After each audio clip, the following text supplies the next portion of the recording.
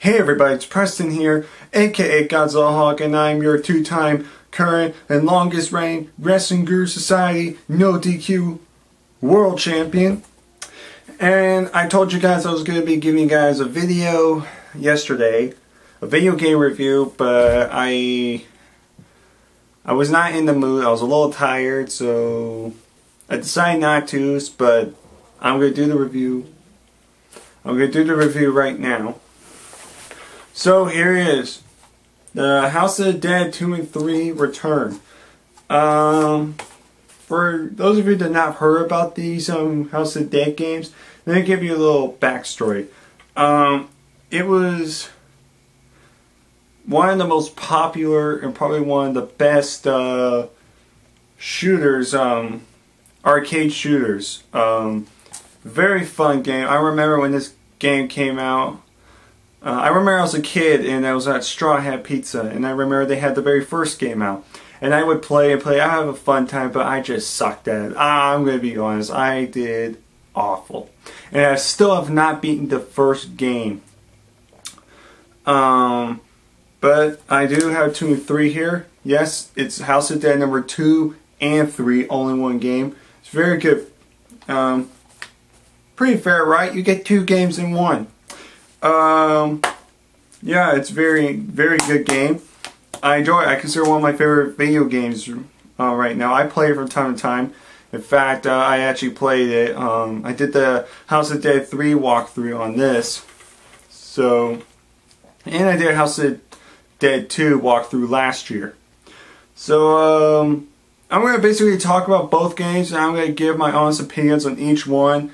And then I'm going to give my overall rating of this entire game. We'll start with number 2 since that one's first. It takes place after the events of the first one. Goldman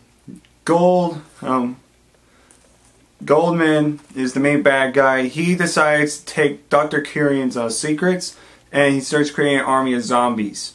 And they come and attack the city. It's up to James and Gary to try to stop Goldman and kill all the zombies. The graphics, for today's standards, it's nothing really special. But in my opinion, I like the graphics. It's more colorful. It's a little bit brighter. Yeah, they may seem a little outdated because the game I think was made, I think, in 1999 or 2000. I think, I can't remember which one. But yeah, I totally understand why. Yeah, actually it was made in 1999. So the graphics were still trying to improve. But yeah, I like the graphics. They're very colorful and everything. The gameplay itself, it's just basically like the arcade shooter, except you could choose an option to have the blood and gore off. Yeah, if you did realize this game is rated M. Yeah, amazingly for blood, gore, and violence. And there's some mild language in here. Like they'll say bastard, hell, damn. But it's very brief, and there's really hardly any language in these games. They only curse a handful of times, so cursing's not really a problem. But yeah, gameplay is fine.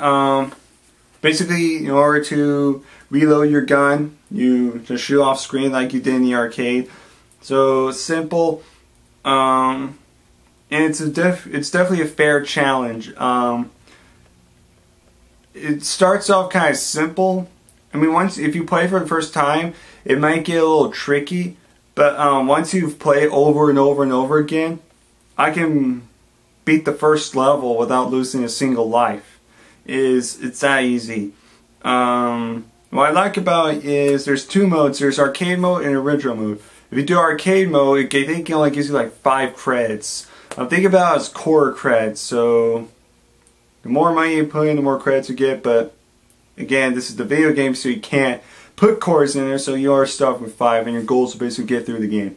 But if you do original, you have all these different items, and you can select these items, and you can use these items. So for example, you can pick like 10 plus credit, and that gives you 10 extra credit. So you have, yeah, or you can choose like different guns, more bullets, more lives.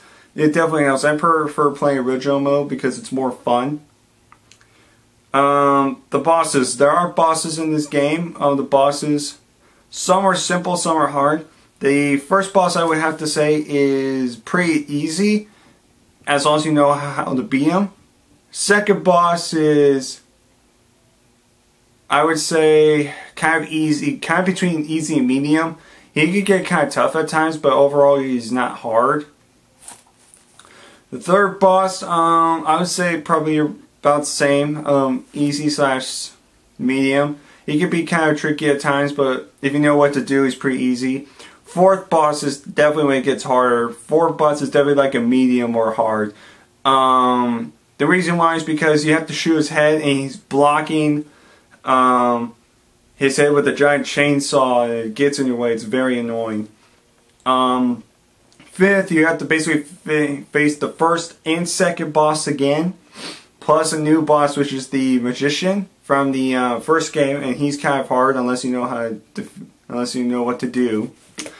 And then finally, you got the last one where you face the third level boss again, and then you face a new boss with no weakness.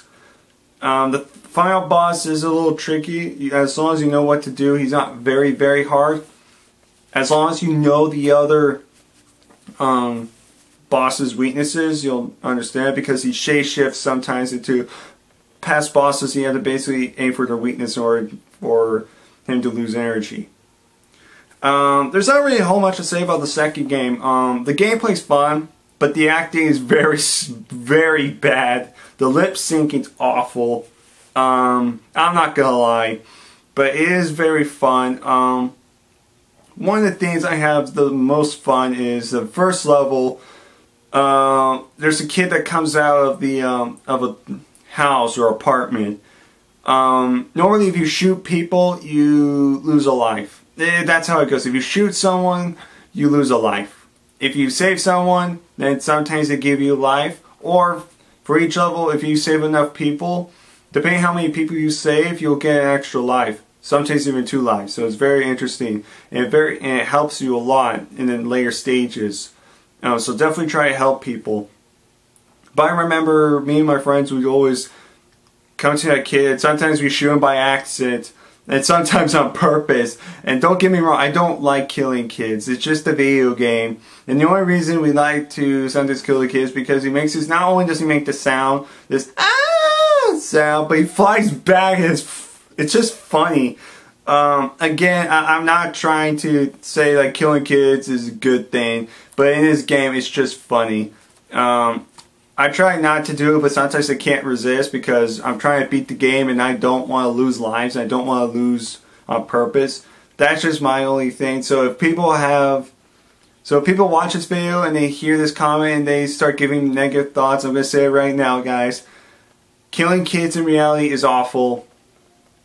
I don't enjoy killing kids. Killing is wrong in reality. But in this video game, it's just funny. It's not even a real kid. Just a computer generated kid. None of these people are real. So it's okay. It's just a video game. No sweat, please. So no negative commentary from anybody, or I'll just remove you. Simple as that. So overall, that's the second game. Good gameplay. Good, I'd say good difficulty, and acting's horrible. Like I said, acting's just awful. When you play this game, unless you play this game alright, you'll know exactly what I'm talking about. It's pretty bad. But overall, it's good. And as for the blood gore, if you go up to actual highest blood gore saying, it is pretty gory. Like you see them bones, your heads fall off, there's holes and stuff. But second game's fun.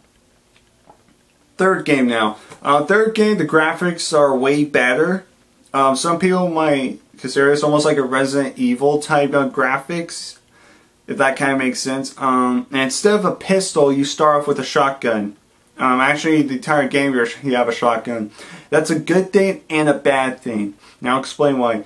The reason it's a good thing with the shotgun is because you can kill the enemies faster. They're easier to get rid of. The thing I hate about it, though, it takes longer to reload. With the pen, let me show you what I'm talking about. Okay, in the second game you have pistol. This is all you have to do. When you run out of ammo, point the screen, it goes on, and it automatically refills. See? Watch this. Pretend it's a 0 right here, okay? Oh man, I'm out of bullets. That's how it works, right? But this is how it works in the third game. Bam, bam, bam, bam. Oh, last bullet.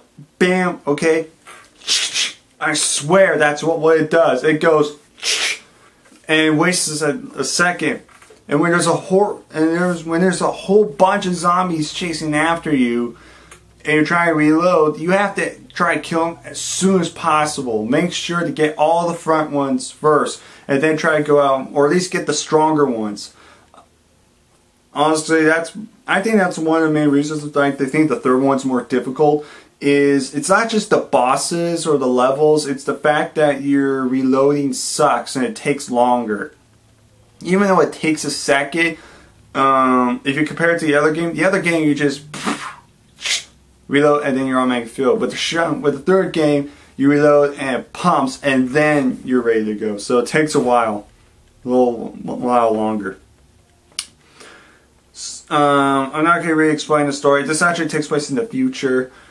Rogan from the very first game gets captured, and Ancient G from the first game teams up with Rogan's daughter, and they go to try to save him. That's pretty much it. The bosses. First boss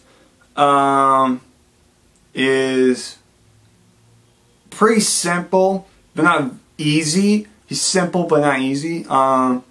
It can be tricky at times, especially when you're trying to pump your gun. It gets annoying. Sometimes he will hit you. So, you don't kill him because later you actually choose. What I like about this game is from 2 through 4, you get to choose which level you want to start off with. So it doesn't like go in order. You could just pick whichever one you want. But basically the first level boss you basically face twice. You face him in the first level, and then depending on which other levels, you'll face him again, and that's when you actually kill him. Next boss is a giant plant. He's very tricky, especially when you have to keep pumping your gun. It's a pain in the ass. This thing will shoot vines, it shoots like pale things, like this white little flower stuff. I keep forgetting what it's called. This and that. It's a pain, especially when you have to keep reloading. And it takes forever. So third boss is pretty difficult. Then you got the sloth. I hate the sloth probably the most because he goes around the cage and sometimes he'll go really fast. And when you're trying to shoot its weak points, which are the feet, again, if you don't make those shots count, then you gotta reload and you gotta try to get again. And by the time you do that, it's too late. So it'll get you. The final boss happens to be Dr. Kyrian from the first game. The first game is just a scientist. This game is actually some kind of, I can almost consider him almost like an electro type guy. He's got electricity, he's in a giant wheel. He's definitely the hardest boss in this entire game. Not just in the third game, but the entire games. No weakness, he barely takes any damage. He does all this crazy stuff. And especially reloading on this guy is a joke. When you face this guy, the game laughs at you because you know you have to reload every single time, and they know it takes a while, and you will lose some lives. Lucky for me, since I've already beaten the game, I have free play mode, so that means I don't have every time I die, I could just keep doing it over and over again. So I'm basically invincible. I can't die pretty much. Well, actually I shouldn't say it. You can die, but you can continue immediately. So it's just infinite, continues. So that's my third. Again, the acting in this game is slightly better than the first, but not by much. But the graphics are better, I would say. But for the gameplay itself, I mean, don't get me wrong, the third game's still fun. But the main reason I don't play the third one as much is because of the stupid reloading. I hate the reloading in this game. It takes forever. I think this is the main reason why I like 2 better. Even though number 2 has some flaws, at least you're able to just shoot the screen and then you get your bullets. And then it's very simple. You can do it very fast. With the third game, you have to wait a second before you can actually start shooting. And by the time it's full, you'll get hit. So both games have their strengths and weaknesses, like I said. But if I had to rate this entire game out of 10, I give it about 7.5 or an 8. It's very great. It's a great shooter. Good zombie game. Good zombie game. Personally, I'm not a big fan of Left 4 Dead. I've tried to play a few times. I didn't really get into it. I know I'm going to have some haters, so I'm not going to report you because that's your opinion. I respect that. I'm just not a big fan of it. But if you guys are, good for you. But I prefer playing this. I'm more into these light gun type games. And I'll probably do House of Dead Overkill, which is a prequel to the first game. Probably maybe next year for Halloween. But overall, this game is very fun. So if you're a fan of light gun games, and if you're a fan of Wii games or zombie games, definitely get this game. It's a must-have. It's very fun to play, especially if you get another person to join it. It makes it more fun. So I recommend it. It's a fun game. Very fun game. Kind of short. I could beat this game in maybe a little over an hour. Honestly, I could beat this entire game in a little over an hour now.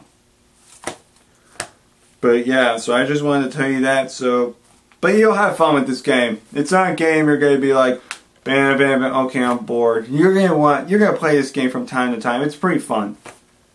So that's pretty much it, guys. I hope you guys enjoyed this interesting review. I know it might have not been the best review, but like I said, I'm trying to do Halloween type videos. So since this is a zombie game, I decided to review it. So, and since it's not a movie, I figured I shouldn't review another movie because I reviewed a bunch of movies already. So I figured I'd take a break and review a game. So that's what I did. So that's pretty much it, guys. That's pretty much it, guys. I hope you guys enjoyed this video. You can subscribe to my channel, Godzilla Hawk. You can subscribe to all the other channels on the side. Don't forget, we will be doing a Wrestling Guru Society Q&A, so send your questions in the Q&A inbox of Wrestling Guru Society. You can ask me any question, or any other member, any question you want. It could be any question. And as you know, don't forget to vote down below for your Preston Pet Peeves next episode. If you guys don't continue to vote, I'll just pick the subject for you guys. And yeah, as you know, I'm your 2-time No DQ World Champion. And tomorrow is Halloween, and I will be doing a special review. I'll be doing my last review for the month of October. And trust me when I say it, it's going to be very fitting. And you're going to understand why I decided to pick this topic to do this on. So definitely be prepared and ready for that. That's all I have to say. Happy almost Halloween, guys. Enjoy. And yeah, definitely get this game if you have a Wii. Oh, and one more thing. If you have an Xbox, the third game is on Xbox, so you can play the third game on Xbox. But I say it's just getting this because it's 2 games for the price of 1. So it's more fun. Like seriously, I could beat the third game with these, but with this, it's more fun. Yeah, so that's pretty much it, guys. I know I'm rambling, so let me just say right now, take care, guys. Happy almost Halloween.